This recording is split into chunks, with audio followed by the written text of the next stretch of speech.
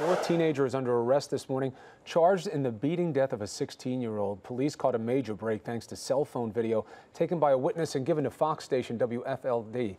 Barbara Pinto is in Chicago. She's following the developments for us this morning. Good morning, Barbara. What do we know? Good morning, Chris. Police are crediting that grainy cell phone video with what they're calling the first round of arrests in this case.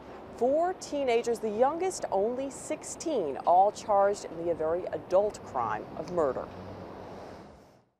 Honor student Darian Albert walked home from school and into this. A vicious street fight between rival groups.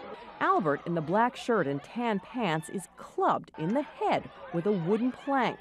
When he tries to get up, others punch and then stomp him until the 16-year-old stops moving. He died hours later. By all accounts, Albert was a homebody who loved computers, his church, and Bible study. We lost a really dear friend and my grandson.